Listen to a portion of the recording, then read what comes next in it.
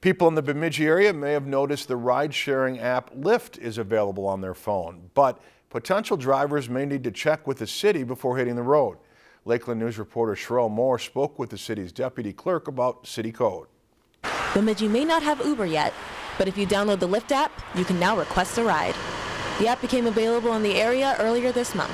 While the city says it's great that folks in the area will have more ride options, potential drivers must still follow some rules. We looked at our code and we licensed taxi cab drivers, and under the personal transportation service, we felt like we could license those drivers under that. In order to operate as a Lyft driver, the city says you must obtain a license, which is $45. You also have to pass a background check, which is $20. Finally, the Bemidji police has to inspect your car. Safety for our patrons and citizens, so that we know that they are in a reliable vehicle. The process in becoming a Lyft driver through the app is similar to the city's, except there are no fees. I think I had to do my social security number. I had to give them my driver's license. I had to upload a picture of my license plate, of my current insurance card, and then I had to do a 13-point check of my vehicle. Now, signing up to become a Lyft driver is actually pretty simple, and it's a great way to make some extra cash. But the city warns if you don't follow their rules, it could result in a penalty.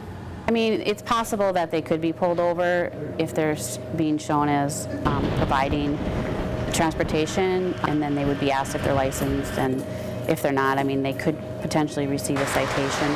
LeBlanc says she reached out to Lyft about the city's ordinance. She says she was told that if she does get a citation, she should send it to the company. I contacted Lyft and they said, no, all your stuff is through us. There shouldn't be anything on top of that through your city, because you're contracted through us and all your information is through us.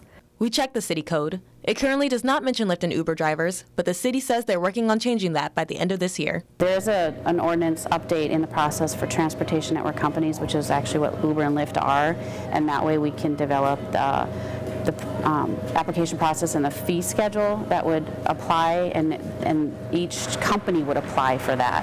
Reporting in Bemidji, Sherelle Moore, Lakeland News.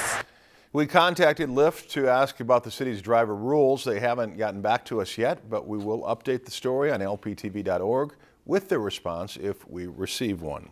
If you enjoyed this segment of Lakeland News, please consider making a tax-deductible contribution to Lakeland PBS.